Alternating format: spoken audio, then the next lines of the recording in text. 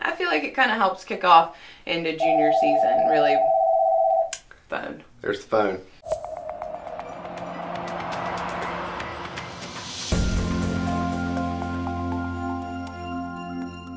Joe and I are a year older, and we're ready for another VCaddie. Howdy, folks. Let's get it going. So let's get it going. All right, Joe. So we just celebrated golf day. Well, after our birthdays. After our birthdays. Well, in between our birthdays, well, actually. Yeah, because I celebrated golf day with you. Yeah, so golf day, though, was a wonderful day for golf in the state of South Carolina. Congratulations to all of our award winners. With our golf day, we have the awards for the South Carolina Golf Association plus the South Carolina Golf Hall of Fame. Congrats to Dillard Pruitt, well-deserved Hall of Fame inductee this year. Did an awesome job that day, too. That was a lot of fun to listen to and see all the folks that you brought with you. Congrats, Dillard. That was a lot of fun. RJ Cure, Player of the Year for the South Carolina Golf Association. Congrats. And Walter Todd, the Senior Player of the Year. Also want to shout out to Florence Country Club, the first ever, I guess, two-time. There you go, two-time Club of the Year for the state of South Carolina and the South Carolina Golf Association. Robbie Bennett, longtime board member for the SCGA, earned the Charles H. Drawdy Distinguished Service Award for his longtime commitment to the Fall Challenge there in Sherrall. Robbie, congrats, and it's always fun to come up there and see you that first weekend in November. McLeod Health has been an awesome supporter of ours for many years. First South Carolina State Amateur title sponsor. Correct. Been a long-time supporter of our leadership camp over there in Florence, and obviously part of the Grant Bennett Florence Junior too. So the Tom Fazio Service to Golf Award was well-deserved by McLeod Health. So thank you everybody for the support, and what an awesome day for golf in South Carolina. It was a lot of fun. It was really great. It was great to see so many people there. We also went live on Facebook so everybody could see it. That was cool, yeah. Hopefully you tuned in and were able to hear everything. But it was just great. I mean, there's such great ambassadors for golf that were in that room that day. Totally. So it's a little overwhelming, honestly. It was. I was a little overwhelmed, but it was fun. Speaking of moving into tournaments and great ambassadors for golf, we're kind of gearing up a little bit with the SCGA. We're going to start with the Tournament of Champions at the Tradition Club at Pawleys Island. So that'll be the 27th and the 28th. And then we're going to lead into, go ahead, you can start registering for the Holly Tree, 40 plus. The deadline is going to be February 7th, but the tournament is February 16th. 19th. Well, it's 16th, 19th. It's a Monday. 40 plus Holly Tree up there in Simpsonville. Speaking of tournaments, we've got the Partners Championship right around the corner. Deadline is going to be February 14th for those applications. The tournament's actually March 3rd and 4th.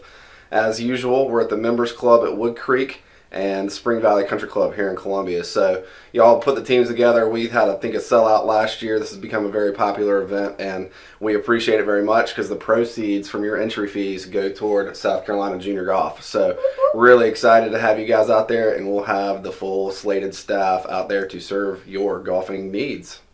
If it's over the degrees of 50. Yes. Well, yeah.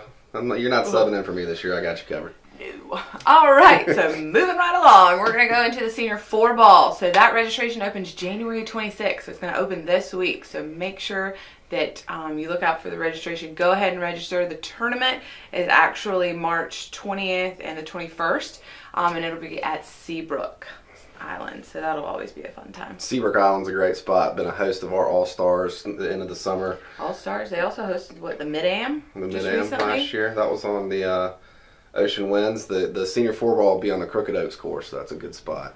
Moving the attention to the South Carolina Junior Golf Association. Kind of a monumental event on Martin Luther King Jr. Day. We had a Junior 1 Day at Musgrave Mill and followed up with a meeting up there with Mr. Tallman, and he mentioned that that was the first junior event at Musgrave Mill. So really cool, and what a great spot. It's a little bit tricky and very difficult, and it was really, really cold. Freezing. Thanks to Musgrave for all you guys do. We'll see you a couple times this year. Thanks to all the the junior golfers for playing. For toughing it out, no doubt. Wow, yeah, that was really cold. In the office, that was really cold for me. So, moving right along to the junior golf, we have the Sea Pines Junior Heritage coming up beginning of February. So, it'll be February 3rd and 4th. It's played at Atlantic Dunes and obviously the ever so popular Harbortown Golf Links. We are going to have 84 players for that event and coming from all over. So, we'll have some of our South Carolina players representing, and then I think it goes everywhere. Yeah, this is international field. This This is one of the top 15 two-day tournaments in the country, so y'all keep an eye out. We'll have a ton of social media going out for this, lots of photos, some interviews hopefully. So it's a big tournament for us, and thanks to the Sea Pines Resort and the Heritage Classic Foundation for their continued partnership and support. We also have a Twitter for the Junior Heritage too. Yeah. So at Sea Pines Junior Heritage. So make sure you follow that. Good plug. Good plug. Moving along, still on February the 19th, we've got another Junior One Day. This is President's Day. So this is kind of the theme of our Junior One Days, is try to find a date that youngsters are out of school. The President's Day one day will be at Crowfield Golf Club down in Goose Creek, so outside of North Charleston. Application deadline for that is February the 11th, so go ahead and get your apps in. They got an awesome spot down there. We've had a bunch of events at Crowfield, so that'll be hopefully it'll be a little warmer than Musgrove. Down along the coast, or at least a little closer, it should be some good weather. So February 11th is the deadline for the February 19th President's Day one day at Crowfield. Very nice. Yeah. Well, speaking of, we're kind of going to keep on the juniors, I guess. So the Pee Wee Championship registration is still open. That tournament is March 18th. So 7 through 12-year-olds are able to register. That's at Columbia Country Club.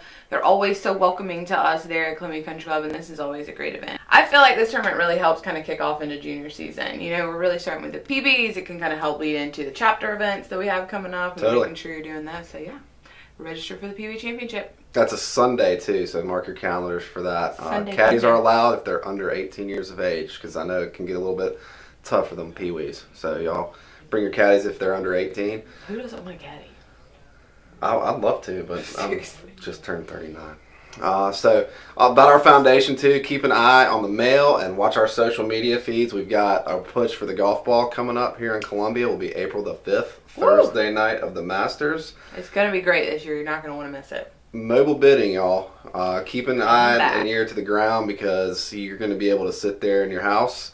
If you're from the upstate, the low country, the PD, wherever you may be hanging out, if you can't make it to Columbia that day, you can go online and bid on upwards of 150 to 200 auction items that day. So, all right, Joe, so people can bid from anywhere, right, for the golf ball? Again this year. Yeah, because it's mobile bidding. It's mobile bidding. So we're excited to be back with Qtego again. We felt like it was a great program for us. It really worked well for us. And again, you don't have to be on site. Even though we would love for you to come celebrate with us on April 5th, you do not have to be on site to do so. So basically, you don't have to be on site to support junior golf. Nope. You can sit there in your own home and watch the bids go up, and hopefully you're one of our winners. So check that out. Before that, though, too, we've also got the Can-Am Junior matches. We'll be visiting the friendly confines of Wachesaw Plantation Club, St. Patty's Day weekend. That's always one of the best events of the year. We've got our friends from Ontario coming down, so we're working on that as we speak, too. And got a great team this year. Grant programs for those that are out there at the club level. We've got our summer camp grant applications that are out. Youngsters that are trying to get into events that may need a little bit of financial help. We've got our PAR grant applications out. Go to the website scjgf.org. We've tried to update that and make it a little bit more user friendly, so you can find the applications there. So check it out. And hey, here we go. 2018 is well underway, and we're full speed ahead. All right, I think we're done for the week. So everybody enjoy your week. Happy Monday. Yep. Have a good one.